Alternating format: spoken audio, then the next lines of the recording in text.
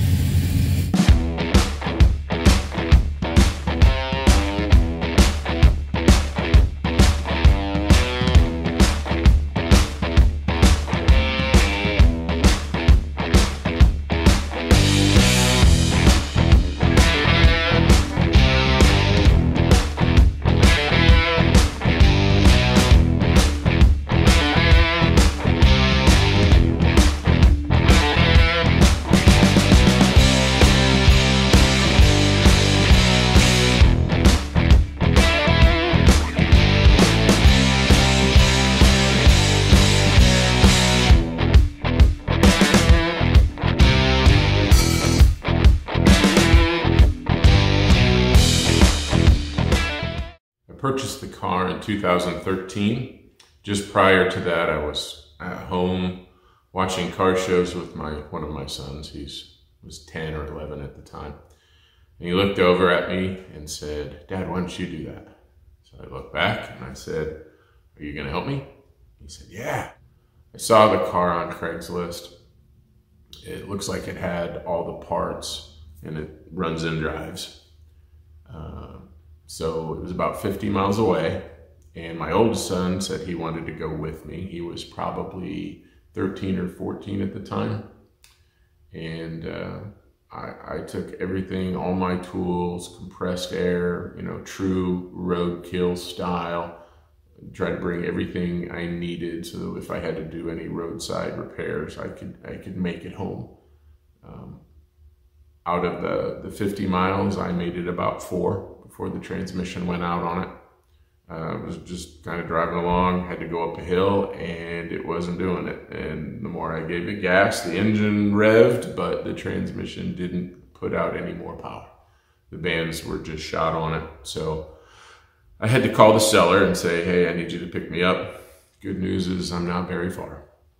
And he brought me back, and I spent the entire day getting a trailer, hauling the Fury back, taking the trailer back, and coming back home. But that left me with my first project, transmission rebuild. I'd never rebuilt a transmission before. I bought some books on it, but I still had questions. So I looked at YouTube, where I found a 16-part episode on how to rebuild a transmission. It was like a cooking show. I had my table laid out with all the parts on it. I had my laptop up, and everything he did, I did, and I rebuilt the transmission, and it worked, and I was very proud of that.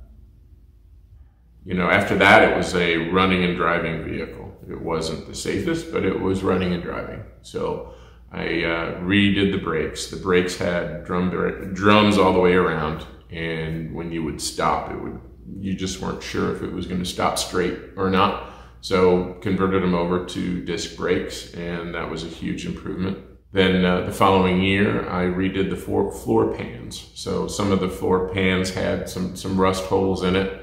And with a Plymouth Fury, it's not like you can go to the parts store or online and say, "I want the entire floor pan for this vehicle." They just don't make it. So I bought sheet metal and borrowed some roller dies from Kevin from Hindsight and went to work, and pretty much the entire winter was done. I had never welded before, but I feel like I did a pretty good job, and that I, again, was very proud of my progress. So welded in the new floor pans, grinded it to my liking, good enough kind of thing. There were no holes, seam sealed, added new carpet. And then while I was going through that, I actually took the front and rear seats to an upholstery shop That's pretty much the one thing that someone else has done on this car. So I'm not an upholstery guy. That is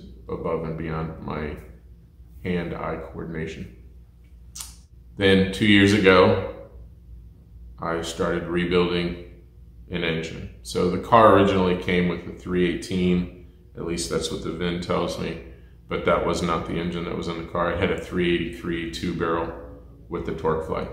So I purchased a bare block off of Craigslist, had the cylinders bored 30 over, that purchased pistons, forged pistons, it already had a forged crank, and rebuilt a 440 over the winter with my father-in-law. So bought an Edelbrock top end kit, so RPM heads, intake manifold, and an AVS2 carburetor.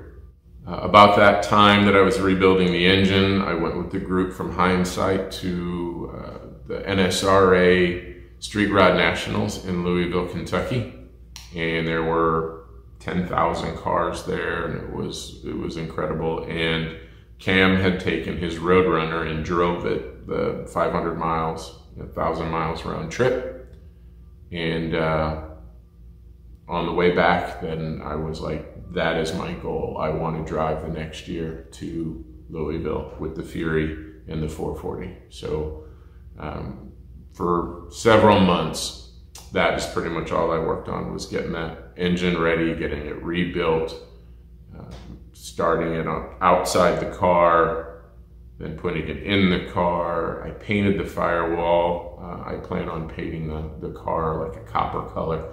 There's a 2013 Dodge Daytona, that color that I like. I might change that just a bit to make it a little darker, but that's pretty much what going forward, this is gonna look like. So, and I made the journey to Louisville that following year. So installed a convertible top.